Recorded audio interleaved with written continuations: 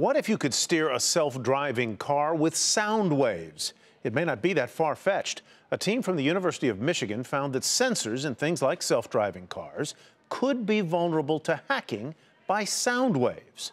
Andrea reports. Keep your eye on the toy car. That sound just made it change directions. Watch again.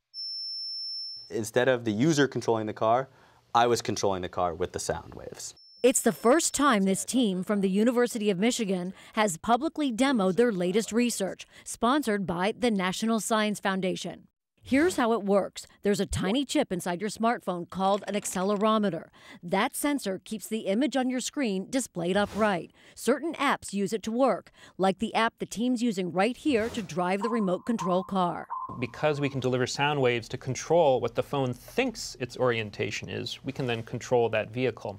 They started researching after some colleagues in Korea found a way to make drones fall out of the sky using sound waves. Accelerometers are used in drones to keep the flight stable.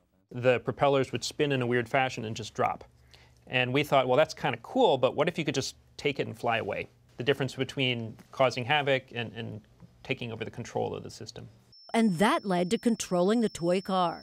There are billions of accelerometers in use right now, controlling everything from medical devices to the airbags in your car, and their role is growing. My fear would be that someday, 5, 10 years from now, if the manufacturers haven't taken these risks into account, they're going to be systems that might suddenly all fail across the entire globe simultaneously. His big concern? Self-driving cars. They're inevitable, and they're going to be driving based on sensors, flying just on instruments. This is where those sensor readings are going to be so much more important because we need them to be trustworthy. And that's why they were quick to share their findings with Homeland Security. Because this is not just one company, these are thousands of companies. I would not be surprised if the underworld has already discovered this.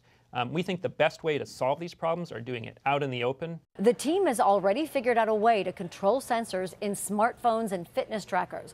They're now checking out more critical systems like pacemakers and aviation. For Nightly Business Report, I'm Andrea Day.